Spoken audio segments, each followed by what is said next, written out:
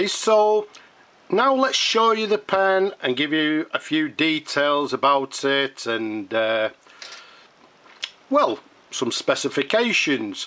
Now, when I made this pen, as you people know, I'm actually a vintage fountain pen fan, so what I wanted to do is try and make something that, okay, resembles vintage. And yeah, in my opinion, I think I'm actually getting there.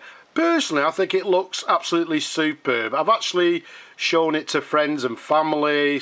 Well, they were all very much impressed, but they're not pen people, so it'd be interesting to see what you pen people think about the pen. So let's give you a few details. The size of it, from the top of the cap to the bottom of the barrel capped, it's 142 millimeters in length. The barrel at its thickest in the middle here is around about 12 millimeters in diameter. The cap itself is 14 millimeters in diameter, and the pen itself from nib to the end here is 131 millimeters. The pen is made out of ebonite and this gorgeous green, well, yes, it's a green lizard skin. I believe this material is actually vintage in its own right. I believe it's from around about the 1930s round to maybe 1950s. It's a cellulose acetate, and I also believe it may be a Parker, you know, something actually to do with Parker themselves. But as we said, it's this green lizard skin, and I believe, well, I think the black with the green lizard skin matches very well. As you saw earlier, it's a button filler, so again, I wanted to make a pen based on sort of vintage filling system. You can see to the top there, it's got a Conway Stewart clip. It's got this slight peak to the very top there, which again I made. I made the finial to the top. The cap there we made slightly tapers towards the clip there. There's a slight taper. If I show you the end of the cap there, originally I made it so it was simply just a straight step. Now, one of the comments that I actually got was, some people said, oh yeah, beautiful pen, love it, but I just don't like that step. So believe it or not, yesterday I put it back on the lathe, and what we did, we slightly tapered it, so you can see there it's a slight taper to the very end of the cap there. Let's go to the end of the pen. You can see we've got this blind cap, and that's just simply a plain blind cap, again a slight taper towards the end. So let's unscrew the cap. Let's show you the pen in different angles, and again I'm sort of quite impressed with myself. I think it looks quite nice. I'm very impressed with it personally. Again, slight taper there. The barrel tapers slightly down to the blind cap. If we take you up to the sort of top of the barrel there, you can see it tapers again. You know, slight taper towards the section there. Again, threaded there. You can see the section is just quite a plain tapered section. And again, to the very top there, we've got a gold Conway Stewart nib. To the back, this is actually the original Conway Stewart feed to the back there. Okay, so the only things that I've actually repurposed is the feed, the Conway Stewart nib, and the Conway Stewart clip. So some people will say, yeah, it's a franking pen. Well, call it what you wish. I call it repurposing. Absolutely gorgeous. A lovely pen to hold, a nice size. As I said, from the nib to the end there, around about 131 millimeters. The pen itself, nice and comfortable to hold, not a small pen. Again, personally, I like oversized pens, so I was working, and I will work towards slightly larger pens. Now let's unscrew the blind cap. So there's the blind cap, as you can see, and again we've got an AF aluminium filler. So there's the aluminium filler. Again, it was made by me, it was turned by hand. You can see it's threaded. It's got this little button to the top there, and what we do, we simply press it down to fill the pen. There's the threads, but this green, absolutely gorgeous, this gorgeous lizard skin. Right, what I'm going to do, because believe it or not, apart from sort of working a little bit on the cap lip yesterday, although I finished this pen, I don't know, when was it? It's Wednesday now. I think I believe I finished it on Sunday.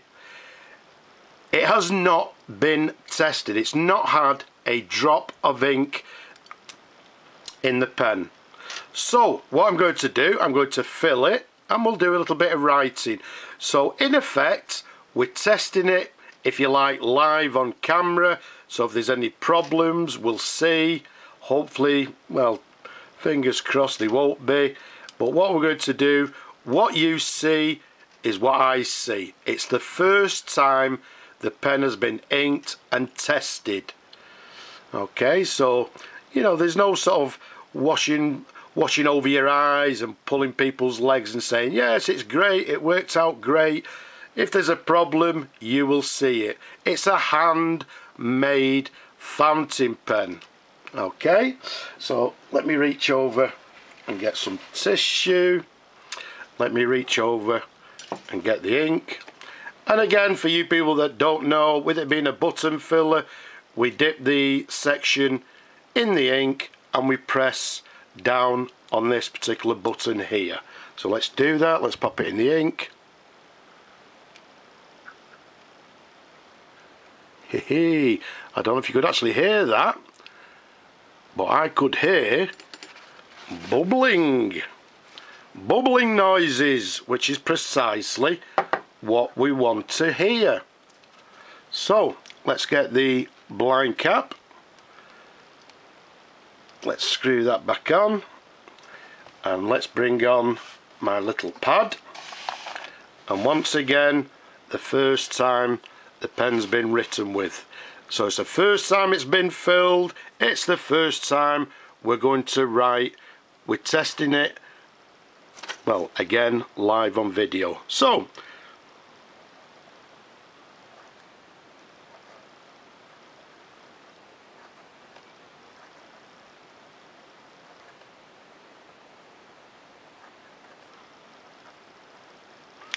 my first homemade pen, made from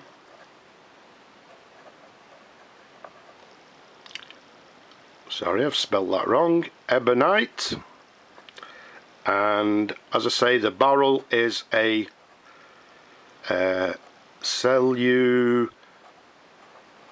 don't blame me if it's spelled wrong,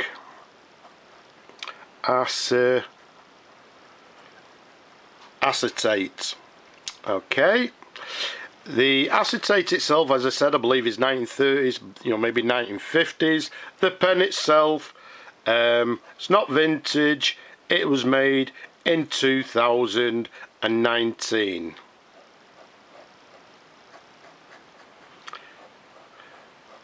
Do you know something? I'm so made up. It's writing absolutely gorgeous. Incidentally, I did smooth the nib as well. I thought, if I'm going to do it, let's do it properly. But it's writing absolutely beautiful.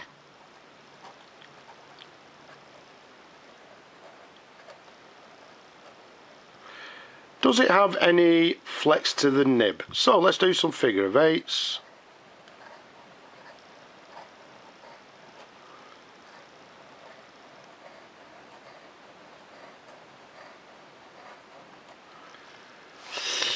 The answer is yes, it does. It has a lovely flex nib. Now you might have noticed that while I'm doing this writing, I'm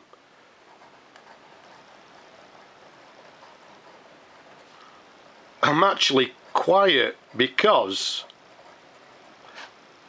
I'm so made up. It works. It writes absolutely gorgeous.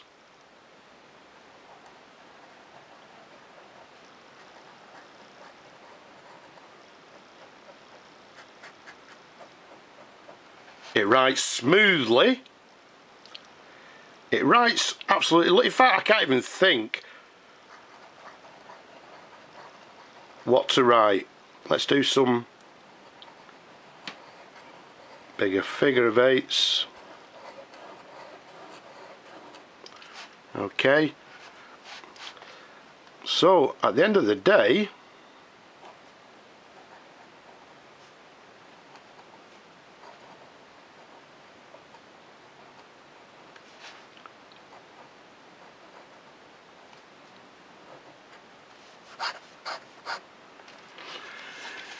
let's show you the writing sample. I think this is the first time I've sort of been speechless when I'm doing a writing sample. But there you go, there's a writing sample. Writing lovely, lovely and smooth, as you can see there. It's writing with some flex to the nib. Again, some figure of eights. Again, some larger figure of eights. You can see some nice variations and a lovely smooth writer. And at the end of the day, I think that says it all. I'm so happy with it. Not only does it work, it writes absolutely lovely. So let's put the cap on.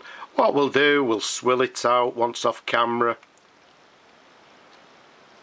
I'm so happy with it. The writing is absolutely great, beautiful, and I'm not really a writer, so somebody that writes, I'm so happy with it. And I think we'll leave it at that. So that is my first homemade pen. My first, hopefully, of many. They won't necessarily be this colour, this shape, etc, etc. I will be trying to base them on sort of vintage styles, maybe even vintage filling systems. There may be something that comes out which might be a little bit more modern.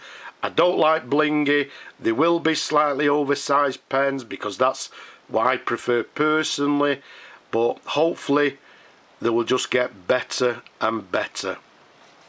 So I hope you've enjoyed looking at this pen as much as I've enjoyed making it and actually showing it to you people. Leave a comment below.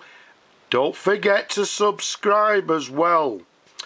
And last but not least, if you possibly can, down below, please support my work. But from me and my first beautiful, over the moon with it, fountain pen, we'll just say bye bye for now.